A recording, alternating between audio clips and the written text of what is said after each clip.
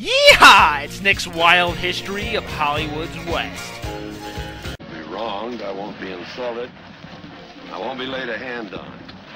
I don't do these things to other people. I require the same from them. Based on the novel by Glendon Swarthout, I'm sorry if I mispronounced that, The Shootist is important in our history of the West because it was the last film to ever star John Wayne. According to legend, he was suffering from cancer at the time of the film's making, mirroring the same character, though my research contradicts this as it claims he went into remission a couple of years after filming.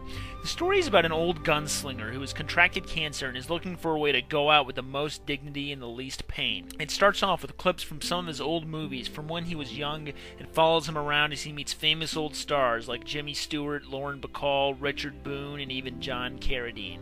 He makes the final arrangements of his life and bonds with a young boy, sold on the myth of adventure, passing his knowledge on to him and helping him to become a man as he's lost his father and has no one else to turn to. The film is, naturally, a death of the Western film, arguably a sequel to The Searchers, following Wayne's character to his end. But really, it's much more a rumination upon death and all it entails, where we're all heading in the end and how we're gonna get there.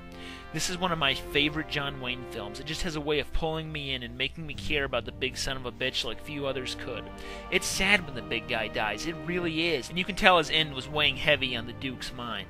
I find it ironic that this was directed by Don Siegel, who directed Clint Eastwood in many films, including a little one I liked called Dirty Harry. Is it fitting or is it grim that Wayne's rival's friend directed him like it was a true death of the West, allowing for more modern films to take over as the old generation passed? You tell me. It's also said that this film was released to little fanfare, being a flop at the box office, but getting rave reviews from critics. It was a big part of the decline of westerns, but has been more well received in recent times. I'm glad, because in spirit, the Duke will never die.